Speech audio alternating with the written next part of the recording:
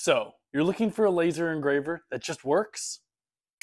This is the Creality Falcon 2 Pro. This diode laser has minimal assembly, it's fully enclosed, has a camera for workpiece positioning, air assist, and an included exhaust fan.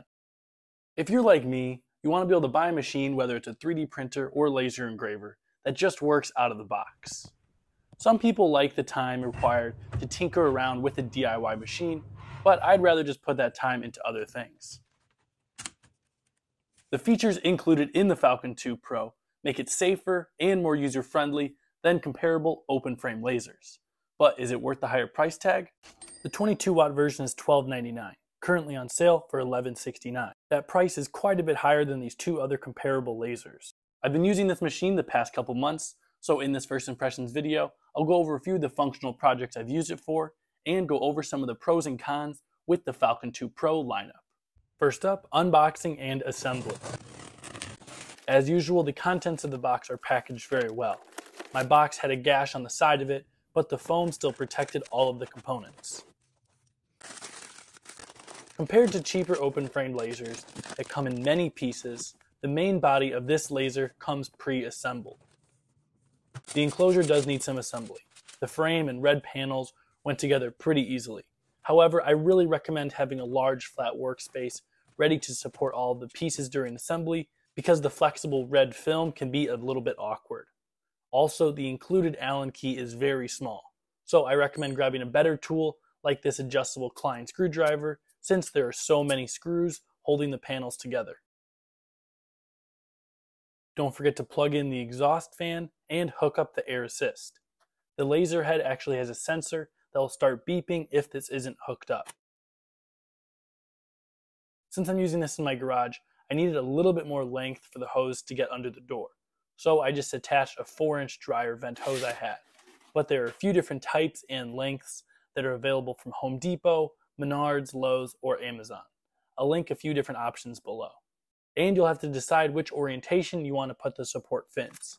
They can go in the slots, so standing up, or you can just lay them flat to create a consistent flat surface. Most of the time I leave them on edge like this, so any debris can fall into the tray.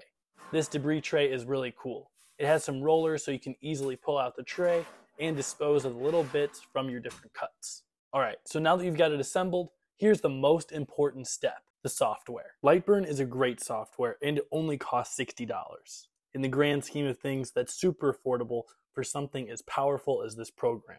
With Lightburn installed, now you can run the camera calibration. If the laser doesn't power up right away, don't forget to put one of the keys in and make sure the emergency stop is in the up position.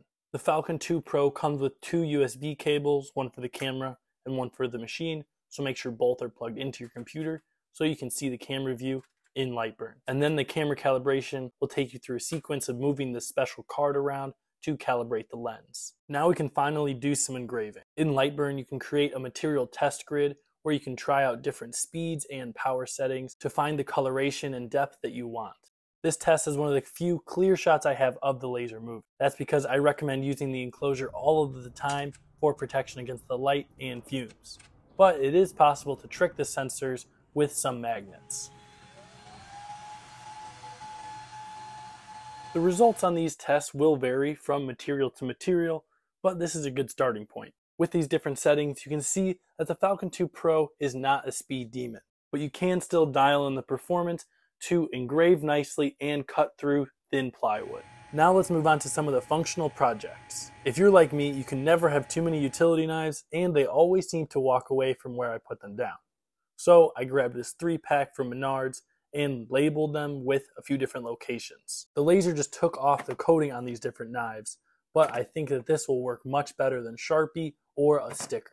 Another item that always seems to be walking away from me is my carpenter pencil. By engraving them, not only do I know they're mine, but they're a pretty cool thing to trade with other people. To make more than one of these at the same time, I first cut out some rectangles in a 12-inch by 12-inch piece of plywood. Now that there's slots for the pencils to go in, I can repeat the same operation as many times as I need. Another popular engravable item is a patch. This one is really lightweight, so the air assist is actually lifting it up. Nothing some scrap metal can't solve by holding down the two edges. I got a bunch of these off of Amazon, and they have an adhesive on the other side, so you can attach them to hats or other apparel with an iron. I also cut these into strips to make little keychain identifiers for my e-bikes. I think the #1 most popular laser engravable products are slate coasters. Simple, high contrast logos or images come out really nice on most laser engravers, and the Falcon 2 Pro is no exception. Getting images to come out clear and realistic is a little bit more challenging, but with some time messing with settings and light burn, you can make it happen. For organizing products I sell on my website, whyhedesigns.com, I use a ton of these blue bins. However, they're not perfect. The blue bins have a taper so that they can be nested inside of each other when they're empty, but it's not super efficient when they're on the shelves because of the wasted space between the bins. The taper also reduces the total volume inside the bin for storing product. That's why I made a few of these plywood bins in different sizes to accommodate the larger items. This one product, called the TBRA Rail Lock, can't fit laying down inside the blue bins because of the taper, but with the plywood one I can fit way more in the same space. The combination of the enclosure with the exhaust fan is really what makes a project like this possible. When I've made a bin like this before on an open frame laser, even with a fan blowing fumes out of my garage, everything still smelled like a campfire. You can make any size or type of box you want from the MakerCase website.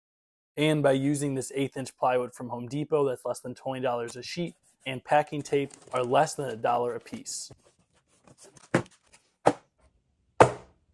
Now let's go over some of the cons. First, the power. If you're looking something that can cut through thick pieces of wood, the 20 watt probably isn't going to do it. The 40 watt or 60 watt might be enough of an upgrade to get through what you need, but at a certain point, you probably need to look at something like a CNC or just a saw. Second, the Z height. It's still a manual adjustment with these 2 screws. I'll admit these knobs are much more ergonomic than the screws on the longer B1, but if there was a single Z screw adjustment at the top, that would be awesome. Also, it would be nice if there was an onboard alternative to the spacer gauge, like the flip down foot on the longer B1. Third, positioning is not perfect. Since the camera is a fisheye, once you get further from the center, the placement won't line up perfectly. That's why I engraved a grid on this larger piece of plywood. I can push the piece into the back left corner and work from there since I have a matching grid in light burn. Fourth, imperfect fume seal.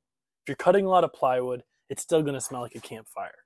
The red panels don't have gaskets, and there's some gaps around the enclosure opening and debris drawer. The exhaust fan is also a little underpowered, so if you're doing a lot of cutting, that's why I'd recommend also getting an air filter. And fifth, the closed frame design limits the workpiece size. With my open frame lasers, you could pick up the laser and put it on anything to be engraved, but now you're limited to what you can fit through the enclosure opening. For longer stock, you might be able to get a little extra length through the debris drawer, but it's not an ideal pass-through slot. So it would be nice if there was a little bit more room in the front and possibly a side access and one in the back as well. Anyways, the Falcon 2 Pro is a very capable machine. For the price, it's awesome that you're getting the enclosure, so you don't have to wear these green glasses all the time, and it pulls most of the fumes out. The enclosure itself makes this machine now my go-to compared to the other lasers I have, and an easy recommendation if this fits your needs and budget. If you have any other questions, leave them in the comments, and I'll see you in the next one.